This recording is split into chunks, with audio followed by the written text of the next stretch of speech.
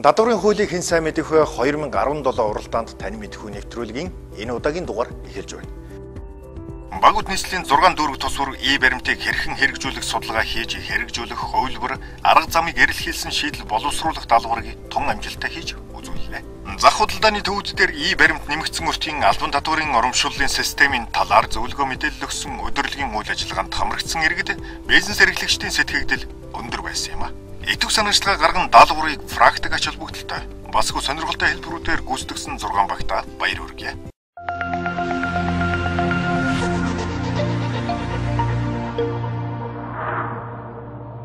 Багууд энэ удаад нийслэлийн 6 дүүрэг тусвар ебаримтыг бүрэн хэрэгжүүлээгүй байгаа зах худалдааны газрыг сонгон авч ебаримтыг хэрхэн хэрэгжүүлэх судалгаа хийж хэрэгжүүлэх хувилбар арга замыг эрэлхийлсэн шийдэл боловсруулах даалгавар тавилаа. Тэдэнтэй татварын мэргэжсэн зөвлөх үйлчилгээний компани болон тухайн дүүргийн татвар төлөгчдтэй харилцах тасгийн ахлах байцаагч нар хамтран ажилласан юм а. Сайн байцгаана уу.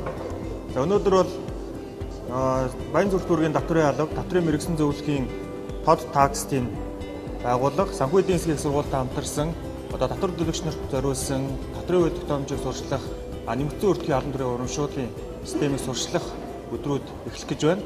За энэ үйл ажиллагаанд та бүхэн идэвхтэй оролцоорой. За ингээд энэ хүү арга хэмжээг нээсний мэдээ. Санхүү эдийн засгийн сургуулийн хайбагийн оюутнуудад дүнжин гаруй худалдааны төвийн 100 гаруй бизнес эрхлэгч, хувь хүн, аж ахуйн нэгж, үйлчлүүлэгчдээс санал асуулга авч нэмэгдсэн өртгийн албан татварын урамшууллын системийн хэрэгжилтийг үнэлэн ебаримт олох үйл ажиллагааг судлан илүү боловсронгуй болгох шийдлийг эрэлхийлсэн юм. За нэвтрүүлэг төвчийг давсны дараа одоо энэ цонх гарч ирнэ. Энэ цонхон дээр одоо нөгөө ебаримтаа хэмжихтэй бизнес эрхлэгч болно. Хувь хүн гэсэн цонх гарч ирнэ. За бизнес эрхлэгчд олж байгаа бол бизнес эрхлэгч гэдгээ дарна. Хувь хүнд олж байгаа бол хувь хүн гэдгээ сонгоно гэсэн. Татакстэй компани нэгтлэн бодогч Банчигмаа байна. Өнөөдөр Баян зүрх дүүргийн татварын хэлтэлц болон санхүү эдийн засгийн дээд сургуультай манай Татакс компанид хамтарч татварын өдөрлөг зохион байгуулж байгаа. Энэ өдөрлөгт маань олон хүмүүс хамрагдаад их амжилттай явагдаж байна. Өнөөдрийн манай хайбагийн бэлтгэсэн 4 гаруй худалдааны төвдөр татварын өдөрлөг маань амжилттай зохион байгуулж өндөрлөө.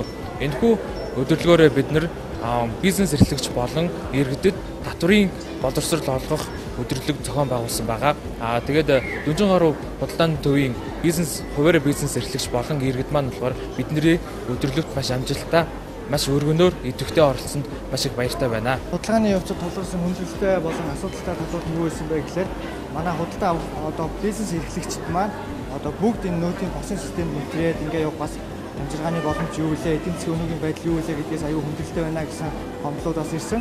Тэгээд манай 400 гаруй худалдааны төв маань болохоор ебаримтын нэгдсэн системийг одоо 2 газар суурилуулж өгснөөр энэ асуудлыг уг нь бол шийдэж өгсөн.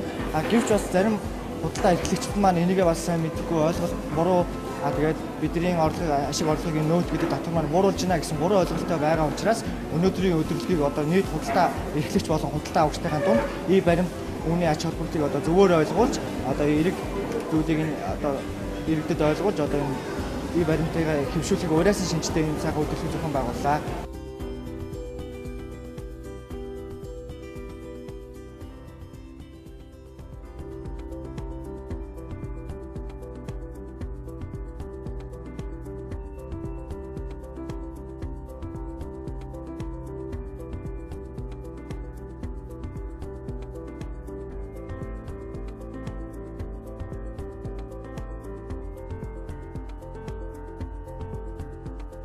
Дүнжин гаруй худалдааны төв дэх бизнес эрхлэгчид худалдан авагчдын дунд зохион байгуулагдсан нэмэгдсэн өртгийн албан татварын урамшууллын системийн талаар мэдлэг олгох хөтөлбөр амжилттай хэрэгжиж дууслаа.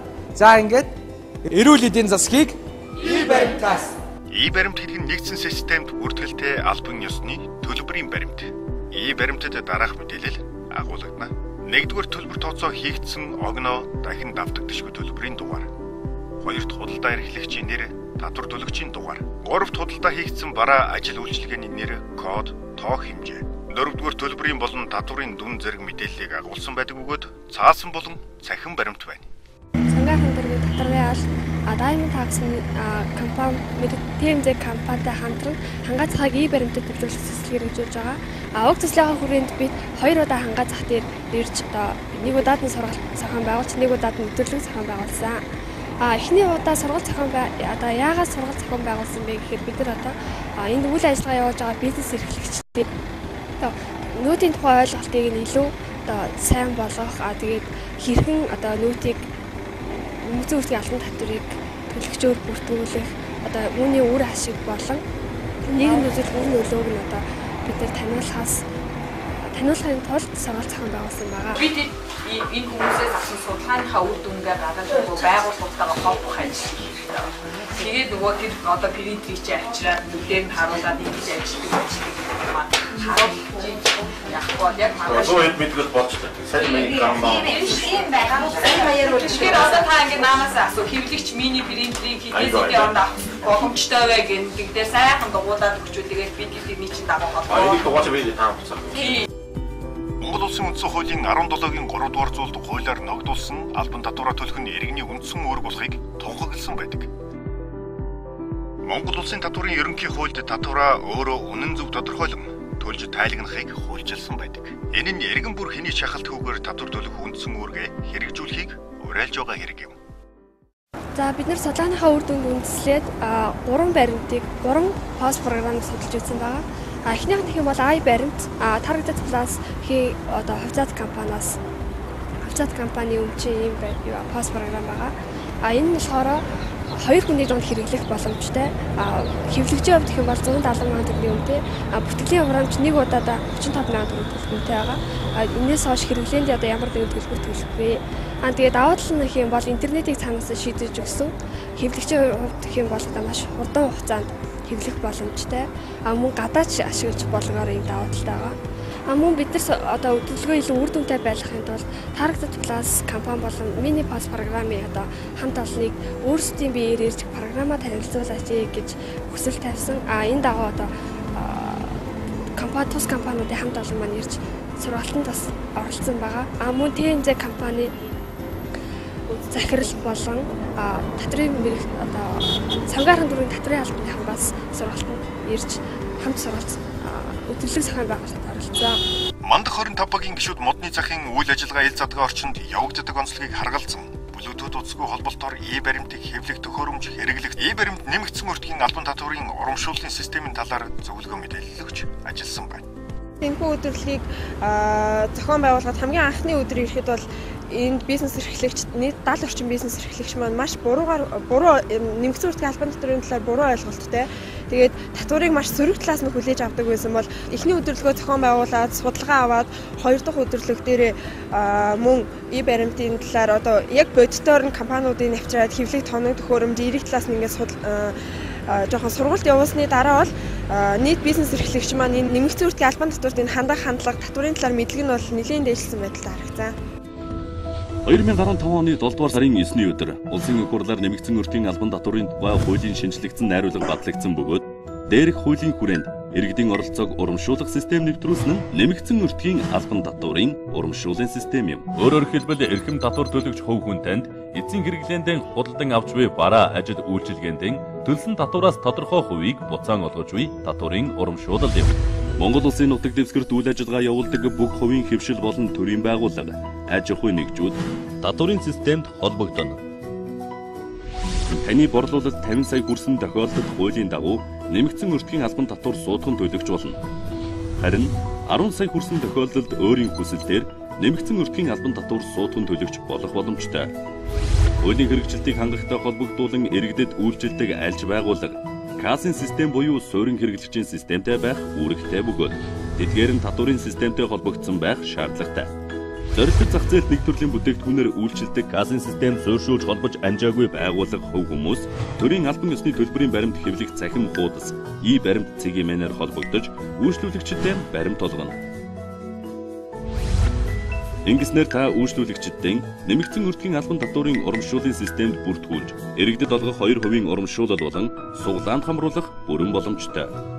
Та хэдийн нэмэгдсэн өртгийн албан татвар төлөгч биш ч үйлчлүүлэгчдийн худалдан авалтын баримтыг олгодог болсноор суглаанд хамруулах боломжтой болно. Ингэснээр таны бизнесийн идэвхжүүлэлт нэмэгдэж, худалдан авагч нартай танд талархах болно. Нэмэгдсэн өртгийн албан татварын урамшууллын систем та болон таны улс их орон ирээдүйн хойч үеийн хийж буй хамгийн том хөрөнгө оруулалт. Эерэг нь та төрөн хүндэл, өөрийгөө хүндэл, үүнийг баримтаараа баталгаажуул.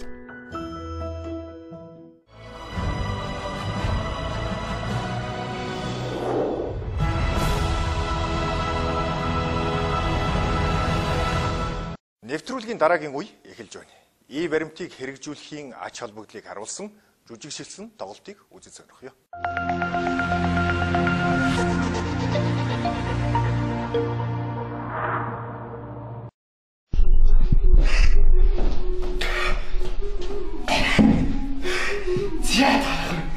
Цаач сойд болж.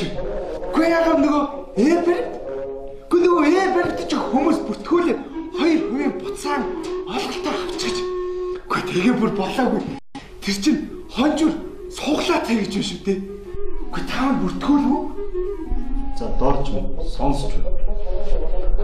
Оо шугамдан болвол биш. Ебаримт юм шүү дээ. Оо шугамдан болвол ебаримт гэдэг чинь нэмэгдсэн өртгийн албан татварын урамшууллын систем байна. Энэ систем нь хэрэгжүүлэхээр бизнесийн таатай орчин мөрдөж, эдийн засаг тогтворж, ард түмний амьдрал дээшлэх юм байгаа даа дорж байна. Ойлгоо. За жамцаа. Наад нүрийн ажилчин дуусах болоогүй юу? Чи ингээд оржид цэцэрэхэд суухан орон тэр хүмүүсийн бүртгүүлээд байгаа ебаримтыг бүртгүүлж хийж наад гэж хоёулангийн чинь орлого зарлаг хянагдаад бас тооцоогоо бариад арай нэг хэлбэр дөнгөр амьдрах юм шүү. Үгүй тийм үсттэй. Үгүй нэрнч тийм юм.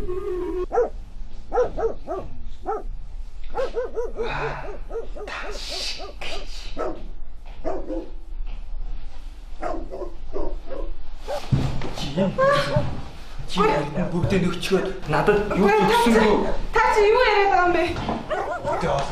Хаяа хатцсан минь амьдрчаар миний юу гэж байгаа мэдгүй нэ чи. Та чи юу яриад байгаа юм бэ? Бишээ би чамд барим нэхэд ебаримт. Тоотон базын мөргөө мөн үү?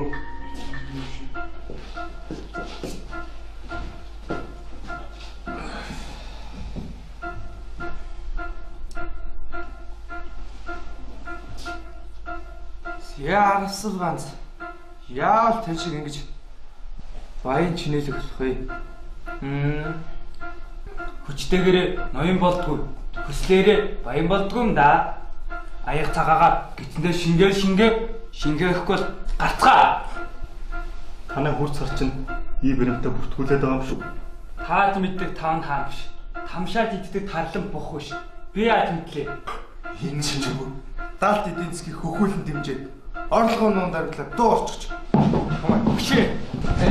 Үшээ таньдээ өмнөм наалхан.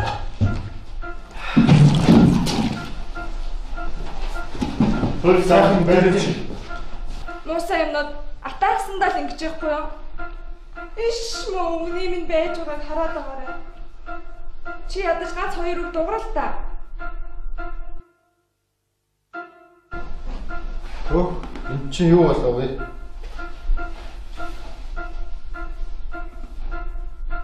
Чи юу яах тэр ебаримтээ бүртгүүлсэн? Чамаас бол эзэн нэдэ бодоотаага түмэн ол доор тохиолж юм.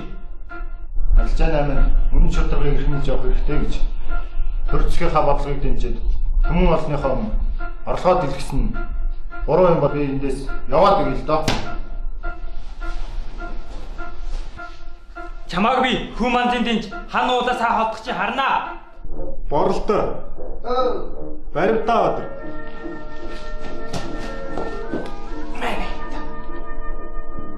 Нөгөө тал нь хайцсан.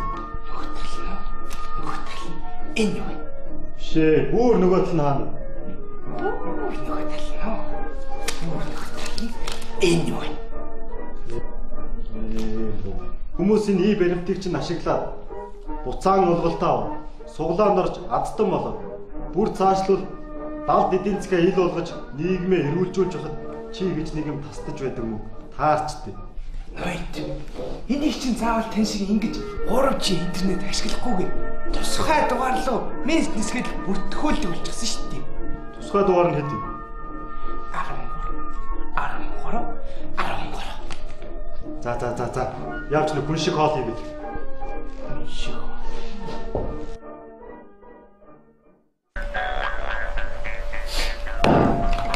Шатар мөнгө. Чи намайг болдгоомаа гэхэд ядаж 5 хүүхдээ бодоод дэлгүүртээ ебаримтыг хийж болдгоо юм. Болж юм. Чи өгөн ухаантай хүн дээ. Тэр ебаримтыг бидэнтэйгээ ямар хэрэгтэй? Цааш хүмүүс ебаримтыг дэлгүүрийг зорддог болж. Тэгээж бид нар ебаримтыг хэрэгжүүлвэл орлого маань өсөд улсынхаа эдийн засагт оруулж байгаа багц гэсэн үгний болох юм шүү.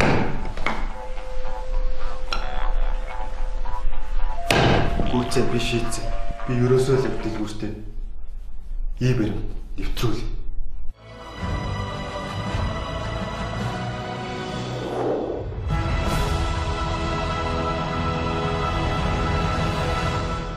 Монгол улсад ебаримтыг хэрэгжүүлээд жил гаруй хугацаа өнгөрч байна.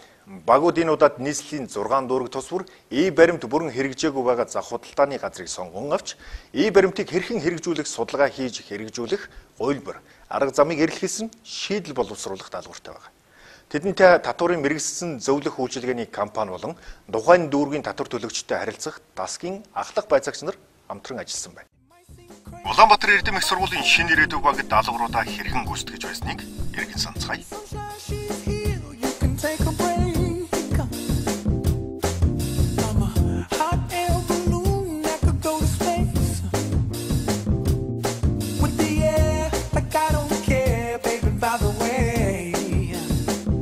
Шинэ ирээдүйг баг бэлчилж байна. Энэ нийт оюутнуудтай болон бусад баг хамт олондоо амжилт хүсье. Санхүү эдийн засгийн их сургуулийн хавь багийн оюутнууд даалгавруудаа хэрхэн гүйцэтгэж байсныг эргэн үздэцгээе.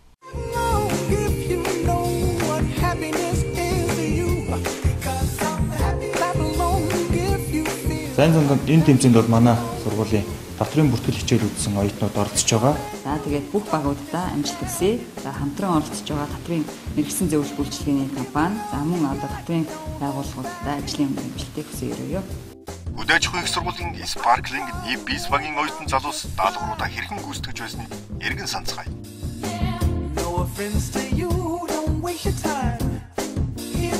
Манай сургуулийн хувьд энэ тэмцээнд жил бүр оролцдог ба энэ жилийн хувьд 11 дахь удаагийн тэмцээнд лидер финанс татварын мэргэжсэн зөвлөхийн компани хаан үйлдвэрийн татварын албатай нэг баг болж хамтарч оролцож байна. Бусад оролцож байгаа багуудаа амжилт хүсье.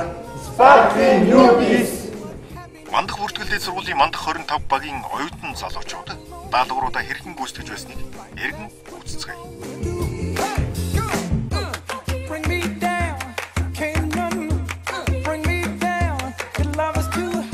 Удирдамжийн хувьд өөрчлөлт орсон бөгөөд үндсэн 5 хэсгээр бусад багийнхантайгаа өрсөлдөхөөрөө илүү онцлог татварын аст болж байна гэж үзэж байна.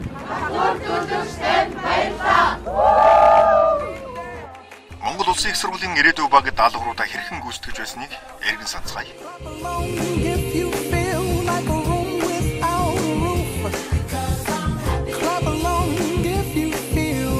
Ирээдүйн баг мэдчилж байна. Ингээд багтаа болон бус оролцож байгаа багуудаа амжилттай оролцохыг хүсье. Олон улсын эдийн засаг бизнесийн дээд сургуулийн мэргэн багийн оюутан залуус даалгавруудаа хэрхэн гүйцэтгэж байсныг эргэн санацгаая.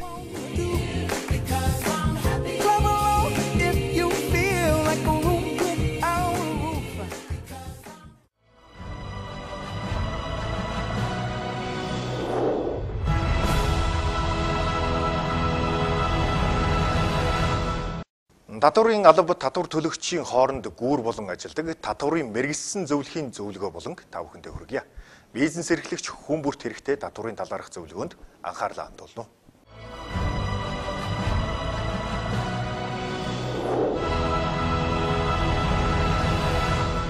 ебаримтыг финанс ТМЗ хэх компани зүгээс татвар төлөгчдөө зөвлөгөө өгөх болонд маань өнөөдрийн дугаар зөвлөгөө өгөх болонд маань манай харилцагч одоо 4-5 жил бидний найдтай харилцаад татварын зөвлөгөө өгөөд санхүү татварын бүх асуудлыг шийдэж явж байгаа манай Уулстагийн компани ерөнхий захирал одоо оролцож байна.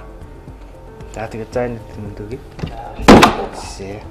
За тэгээд одоо битээ өнөөдөр боломж байгаа асуудал юм бол хувь хүний орлогын албан татвар түүний хэрэгжилтийн талаар хоёлаа ярихаар болсон байгаа. Тэгээд одоо танай компанид тулгамж байгаа хувь хүний орлогын албан татварын тухай хуулийн хэрэгжилт ямар хүн юун дээр нь яг нэмэлт ийм асуух тодруулах зүйл юу вэ? 40 хэдэн төлөвлөгч нартай үйл ажиллагаа болж байгаа. Дээрээс нь бас барилга өгсөлттэй чиглэлтэй үйл ажиллагаа явуулдаг. Тэгээд ерөнхийдөө зарим тохиолдолд бас барилга дээр ихэд зарим тохиолдолд одоо гэрээгээр ч юм уу янз бүрийн байдлаар баригадуудыг авч оруулж ажиллаулдаг л та. Тэгэхээр энэ баригадуудын хувьд гэх юм бол одоо яг энэ татвар дээр ямар хөнгөлөлт одоо янз бүрийн байдгийг татвар нь яаж ногдуулах уу яах уу гэдэг асуудал байна тий. За хүн амын хууль маань бол 2006 оны 6 сард бүрэн мэдүүлээд 2007 оны 1 сараас хэрэгжээд явсан гэхээр одоо 10 жилийн өмнөх батлагдсан зүйл байгаа байхгүй. Энэ хууль маань нийтдээ 8 бүлэг 30 зүйлтэй. Яг энэ одоо яг өнөөдөр яг хэрэгжиж байгаа яг хууль маань одоо ийм 10 жилийн хугацаанд л хийж явж байгаа. За энд бол ихэд хувь хүний орлого гэдэг хувь хүмүүс орлого бол тэрнээс яаж ямар байдлаар татвар төлөх вэ гэдэг асуудал байгаа. За энэ бол ихэд бол нэгт аж ахуй нэгжид хамаагүй юм шиг мөртлөө аж ахуй нэгж энэ дунд нэг суудагч гэдэг нэр том байгаа. Тэр суудагч гэдэг нь юу гэх юм бол хувь хүмүүст одоо бид ингээ орлого олгоно шүү дээ. Аж ахуй нэгж байгуулгана. Тэгэх юм бол тэр хүнээс бид аль татврын суудагч аваад бидний улсад төлөх ёстой юм. Тухайн хүн маань өөрөө ямар татврын төлөх ёстой юм. Одоо ийм хоёр төрөл болчиход байгаа байхгүй. Нэгсэндээ аж ахуйн суудагч аваад улсад төлнө. Тухайн хүн маань өөрөө орлогоо тодорхойлоод улсад төлнө.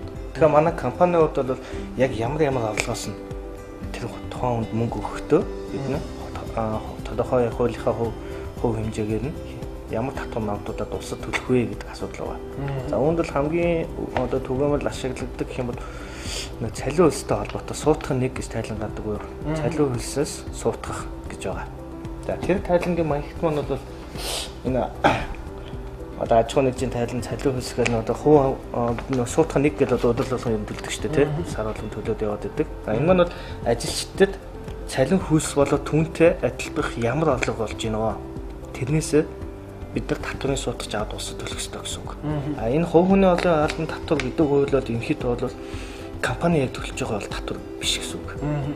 Яг гэвэл энэ компаниг бидний компани одоо нийгэмд даатгах шиг 11% нэмж төлөөд идэг шүү дээ. Тийм хууль биш. Тэр хүмүүс бидний орлого олохдоо тодорхой яг ямар төрлийн орлогоос нь хэдэн төгрөгийн татвар ямар хувиар суудахгүй гэдгийг суудагч аваад улсад төлнө. Тэгэнгүүт нөгөө хүнд олох хэмжээнээс арай багын суут өгөөд тодорхой татварыг бидний улсад төлөх тийм л байна. Тийм болохоор энэ бол манад бол аж ахуйн нэгж байгууллагууд бол ямар нэгэн дарамт тийм одоо илүү төлж байгаа татвар бол биш. Тэгэхээр одоо нэг тухайн хүмүүст одоо бид одоо ажилчдаа гэдэг юм уу цалин хөлсийг олохдоо тэндээс нь суудагч аваад төлж байгаа болохоор тэр хүмүүсийн хувьд бол яг бодит авж байгаа цалингаас нь гарт нь олох цалингаас нь суудагтад явж байгаа цалин гэсэн үг.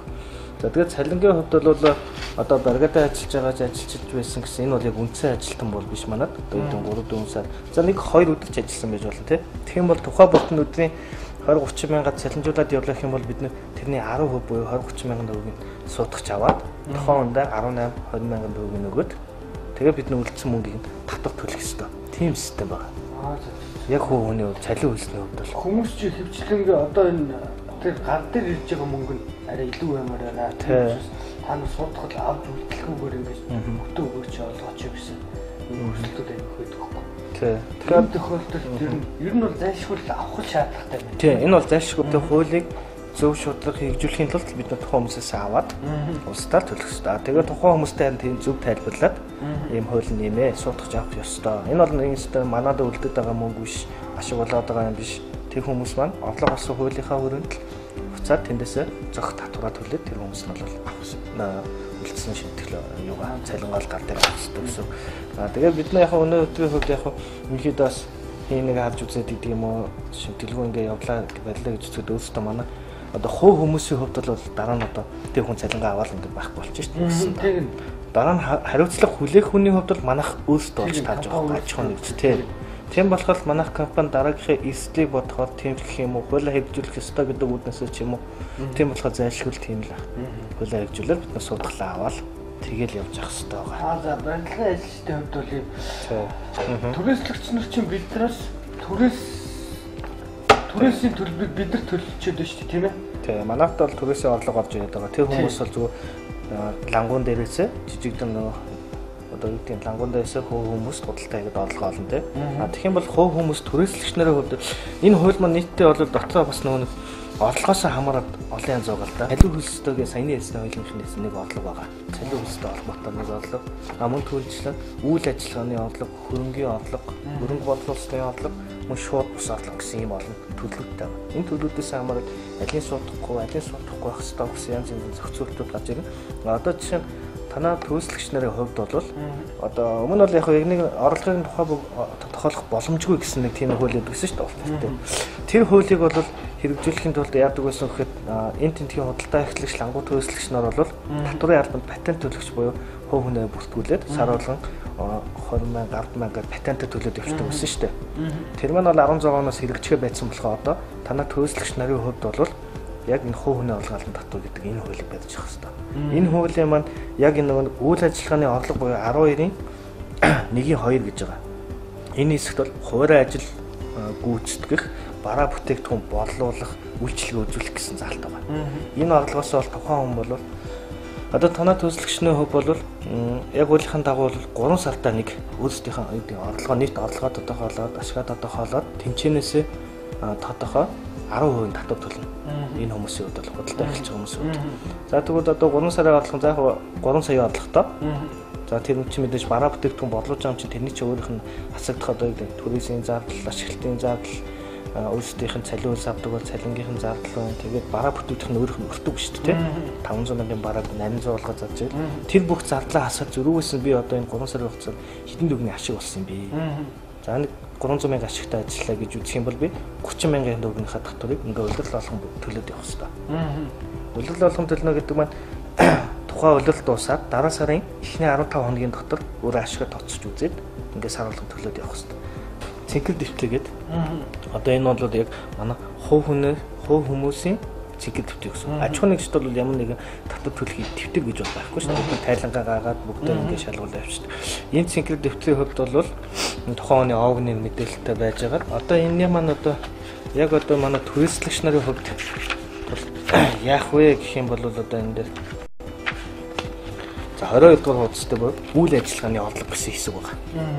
Энд ингээд одоо яг сарын тооцоолын 12 сар байгаа. Тухайн хүмүүс сар болгон тооцоогоо ингээ гаагаад болсон ч болно. За тухайн сарын маань орлого тэд байна, зардал нь тэд байна. Тэгээд би ийм ашигтайгаас 10% тэдэнд төгрөгийн татвар төлөх нэ гэдэг. Одоо энд дэж байгаа. Нийт орлогоо бичнэ. Хасагдах зардлын дүн гэж байгаа ч. Тэгээд татвар ногдох орлого. Татвар ногдох орлого, татвар ногдуулах орлого гэж хоёр бас байгаад байгаа. Тэгэхээр татвар ногдох орлого маань гэвэл манай нийт орлого байгаа. Тэндээсээ зардлаа хасаад энэ татвар ногдох орлого бид гаргаж ирдэг гэсэн. Тий одоо ашигна гэсэн үг шүү дээ. Тэндээсээ л бид нь татвараа төлөөд тухайн дүүрэг дээр очиод би ийм ашигтай байсан, тэдэнд өгний татвар төлсөн гэд тамд тэмдэгэ баталгаажуулаад бүтэн жилийн эцэст жил ингээ явчаад тэрийгэ дараа нь татварын албатай жилийн эцэст 2 сарын 15-ны дотор тооцоогоо игээд бүтэн жилийнхаа ингээд үр дүн гэлцээ тэгээд явчихна гэсэн үг. Тэгэхээр одоо бол танаа төлөвлөгч нарын хувьд хүн болгон ийм цэнхэр дэвтэртэй энэ дээр үйл ажиллагааны орлого гэдэг дээр энэ хуудсууд дээр орлогоо бичээл тэгээд тайлгнаа явуулчихна л гэсэн үг. Тэр бол тухайн хүмүүсийнх нь бидний хувьд зөвлөж ингэх ёстой шүү л гэж хэлж өгөх ёстой болохоос яг бидний бол нэг сонирхол олцох юм байхгүй. Харин нэг барилгын туслан гүйцэтгэх цалин хөлс олгож байгаа шүү дээ. Одоо манай улсад ажиллаж байгаа шүү дээ. Тэгэх юм уу тэд биднээс чинь нийгэмд даатгалын шимтгэлээ хасаад үндсэн цалингаас нийгэмд даатгалын шимтгэлээ хасаад хассан дүнгээсээ 10%-аар татвар ногдуулаад. Тэгээ одоо яг үндсэн ажилчдаас бол жилийн 84,000 буюу сарын 7,000 хөнгөлтийг хасаад бид хүн амын суудагч аваад цалингаас нь суудагч аваад тэгээ бид татвар төлөөд байгаа шүү дээ. Тэр бол манай яг өөрсдийн суудагч аваад суудхан гэдэг татвар маань тэр байгаа. Цалин хөлстэй холбоотой гэдэг.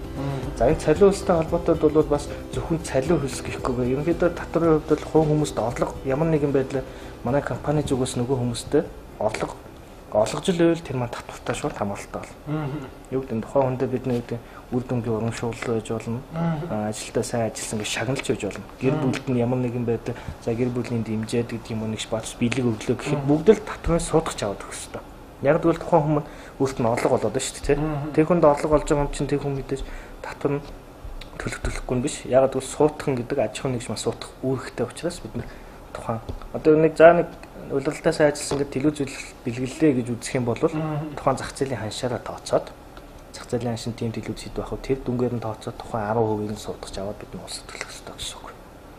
Тийм болохоор бэлэг урамшуул гэж байгаа. За тэгээд бид мөн шууд одоо яг энэ бидний яриад байгаа энэ цалин хөлс бол бидний яг шууд тэр хүн ингээ олгож байгаас орлого гэж байгаа. Шууд болон шууд бус гэсэн хоёр байгаа юм. За тэгээд энэ юу гэвэл бид хоол унааны мөнгө гэж өгдөг. Тэ? Ажилчдаа хоол унааны мөнгө гэж байна. За мөн амжилтыг дэвшлүүлэх ямар нэгэн байдаг. 2016 оны 1-р сарын 1-ээс хэрэгжиж байгаа нэмэгдсэн өртгийн албан татварын тухай хууль зааснаар нэмэгдсэн өртгийн албан татвар суудхан төлөгч гэдэг нь хувь хүн хуулийн этгээд үйл ажиллагааны борлуулалтын орлогын хэмжээ 50 сая төгрөг төрсөн өдрөөс хойш ажлын 10 өдөр багтан бүртгүүлэх өргөдлөө харьяалах татварын албанд гаргах бөгөөд татварын албанаас гэрчилгээ олгосноор суудхан төлөгчөөр бүртгэгдэнэ.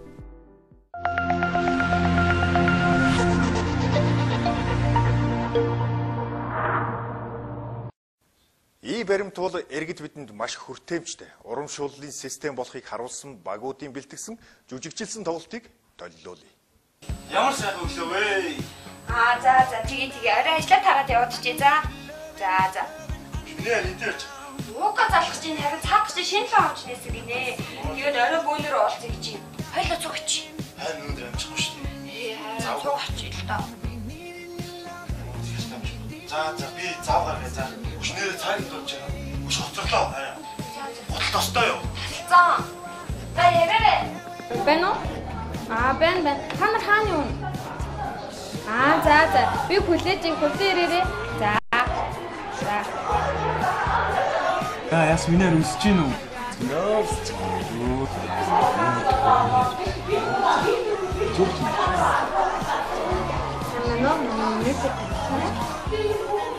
За минер. Энийг цаглаач. Бид нэр болчих. Нийлээ 50 мянга. Ханах нэр баримт харж өгч байгаа юм тийм. Манайх сайхан нэгдсэн болохоор баримт хараа гарахгүй байгаа л да. Яах вэ? Хараа гоё юм захиалцсан шүү дээ. Өсөөд студийн лаунж руу хийчихээ л та. Хүн нэг уянгач 2000 төгрөг худалдаа авах 20 өцсөн байлаа шүү дээ. Үгүй ээ. Би өсөөд харин хээлтэй айл харин ядах юм шүү.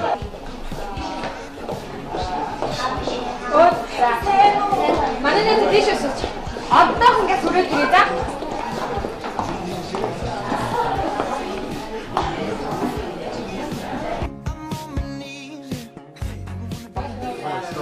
Манай нэг зүс угаарай.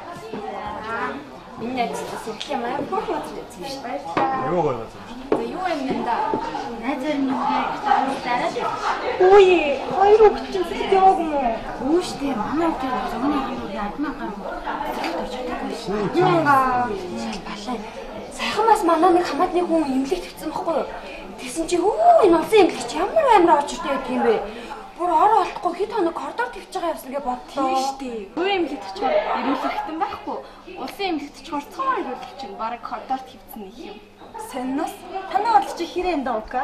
Уул нь олон үеийн газар нээслийн дааш мөн ебаримт гинүү тэр нь ай байхгүй олгож байгаа алдаа. Тэгээд шүү дээ ебаримт амар хэрэгтэй байхгүй юу? Би өдөрт би байнга тэр ебаримтыг хийдэг. Жилээс тэд нар ороод ирсэн л найз маань амар нэмэр бол биш юм. Жилээс хэдэн төвөйг орсон л хэдий. Найз нь чи яах вэ те? Ганц тэр шоодод л уусчихдээ шүү дээ. За тэр яах вэ? Татварын байцааш танхаа багийгаар юу байна да? Татасаа хураасаа л явна чи. Би тэдийгээ өнөөдөр даачих юм байгаа зү. Мөн найзаараа дандаа л тоглох юм да. Татврынхаа буцаалтаараа чи шоудаад яваад байгаа юм шүү. Хөөе, буцаалт гэснээс ямар өчтэй юм бэ? Найзаа сайн мэдхгүй болохоор яг ихээ сайн мэдгүй л. Биш миний найз аваагүй юм уу? Авах шаардлагатай шүү дээ. Залуу найз найзлж өгье. Эрхэм татвар төлөгч хөв хүн танд эзэн хэрэглээндээ худалдан авч буй бараа ажил үйлчилгээндээ төлсөн татвараас тодорхой хувийг буцаан олгож буй татварын урамшуулал юм. Монгол улсын нутаг дэвсгэрт үйл ажиллагаа явуулдаг бүх хувийн хэвшил болон төрийн байгууллага, аж ахуйн нэгжүүд татварын системд холбогдоно. Таны борлуулалт 50 сая хүрсэн тохиолдолд хуулийн дагуу нэмэгдсэн өртгийн албан татвар суудхан төлөгч болно. Харин 10 сая хүрсэн тохиолдолд өөрийн хүсэлтээр нэмэгдсэн өртгийн албан татвар суудхан төлөгч болох боломжтой. Хуулийн хэрэгжилтийг хангахтай холбогдуулан иргэдэд үйлчилдэг альж байгууллага, касын систем буюу суурин хэрэглэгчийн системтэй байх үүрэгтэй бөгөөд тэдгээр нь татварын системтэй холбогдсон байх шаардлагатай. Зорилго зах зээлд нэг төрлийн бүтээгдэхүүнээр үйлчилдэг касын систем суурьшуулж холбож амжаагүй байгууллага хөв хүмүүс төрийн албан ёсны төлбөрийн баримт хэвлэх цахим хуудас ебаримтцгийн мэнээр холбогдож үйлчлүүлэгчтэй баримт олгоно. За ийм зүйл хэлсэн юм уу? Хэрэгтэй юм биш үү? Чамаас үсэн болж. Тийм шүү найз, миний найз хэрэгтэй шүү. Энэ бол зайлшгүй авах шаардлагатай зүйлс. Энэ бол хэрэглэгчээ авах цаашлаа доошлоо хаард юм. Харин тийм ээ. Найз нэг бодож явдаг зүйл байд юм аа. Юу вэ? Наад захын туу шиг дэмий зүйл мөнгө үрж байгаа олон залуус байгаа.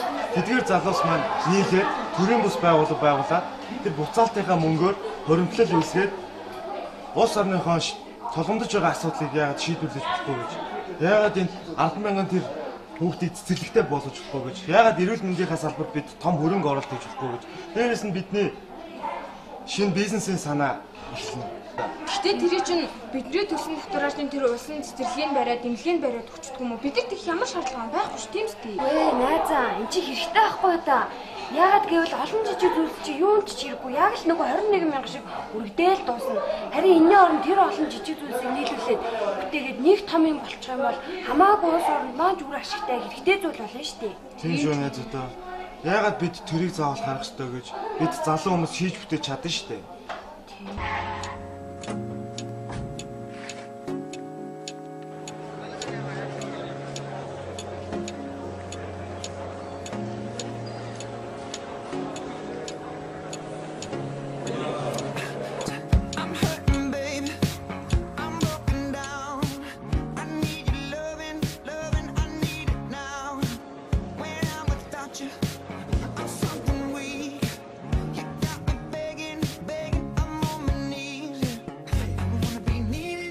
Одоогоос жилийн өмнө зарим залуучууд нэгдэж нөөцийн буцаа алгалтын мөнгөөр цэцэрлэг байгуулж байна гэсэн мэдээлэл гарч байсан. Харин өнөөдөр тэрхүү хүсэл тэмүүллээр нэгэн зорилгодоор нэгдэж чадсан залуус маань энэхүү цэцэрлэгийг байгуулж яг одоо миний ард тууц хайшлах ёслолын үйл ажиллагаа эхэлж байна.